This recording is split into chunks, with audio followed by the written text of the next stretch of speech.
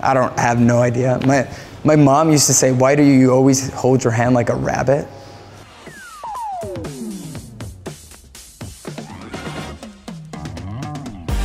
Coldrain have been winning fans across the globe for a decade.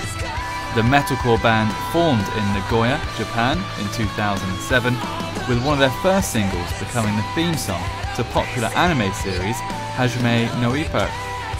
The group continues to go from strength to strength and are showing no signs of slowing down. We always had that thought in our minds while we were playing in different bands that it'd be cool to form one band, and we were like, this is like the dream team of our city type vibe, but it was really hard because once you get together, it's a whole different concept of being in a band together than just imagining it. And it was really hard, but we were like, the first time we ever started making music, we were like, this isn't gonna work. I don't think we're the dream team, but I mean, we figured it out. It gradually formed into Coldrain, and it's been ever since. And we've came this far without any member changes, and it's been 8 years. So.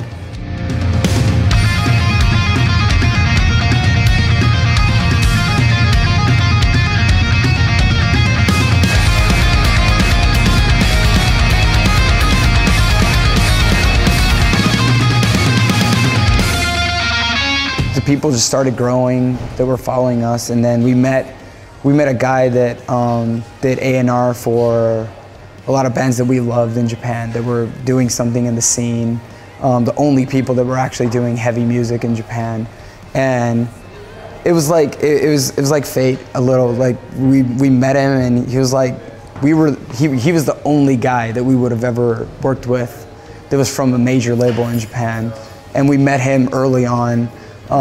Way too early, if you ask me now, but it was like fate, and we met him, and it just went on from there. And I don't think it was in our minds like exactly how it would be to be professional like musicians, but you start to realize after a while that there are fans there, there is a business there, and we do it for the fun, and we get to live off of it. So it's like a dream come true, I guess. Yeah. I think we kept on it, and I think the key thing we did that was different from a lot of people in the same scene was we decided that we should play with all sorts of bands in Japan, because because Japan's like music industry wise, it's in the middle of the world, I think. I mean, we get so much music from all over the place, and it has its own market, plus it has such a wide audience that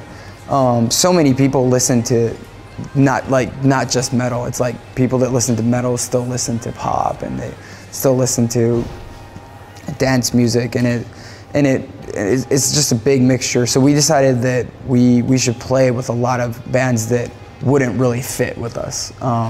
So when we started out, people were like, this band's screaming. They're like screaming. Like there's a whole song of screaming. But like after a while, people got used to it, and people realized that it's a sort of music that is really cool, and people got I think they connected with the energy that was there in the live show, and we just kept on doing it, started playing festivals, and kept on releasing records. And it took a while, but once you get that crowd that's about 500 people, I mean, those 500 people could bring another 2 friends, and that becomes 1,500, and it just grows like that. And it was cool to see that happen, and cool to see how heavy music evolved as a scene in Japan. So.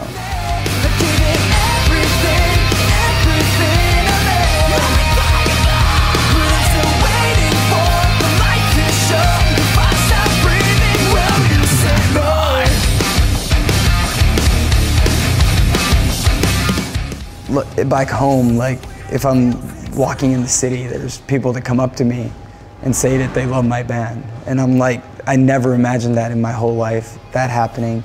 But it's crazy to think that that's all I do. Like music is all I do, and there's moments that I just sit at home and I'm like, my day off is being able to sit at home, and my job is playing a show. It's just really crazy. I mean, my homework is writing new music. I mean, it's just crazy. So don't you ever take a thing for granted?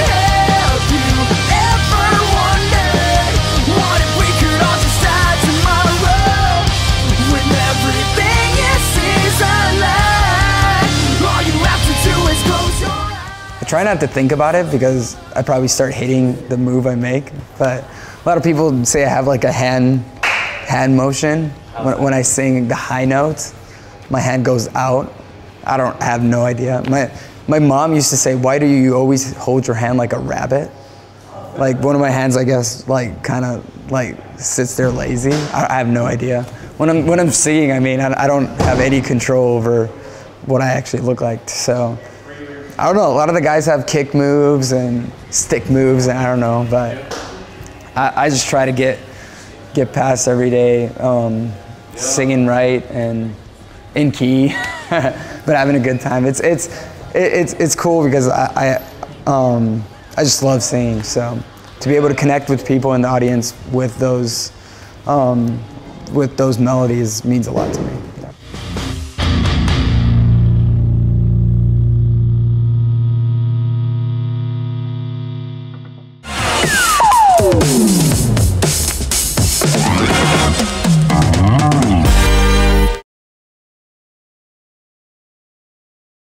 Remember to subscribe for celebrity interviews at Dukascopy Stars. Click here for the newest trends in Dukascopy Fashion. Click here for brand new hit music weekly. Got a question that needs to be answered? Try Dukascopy 911.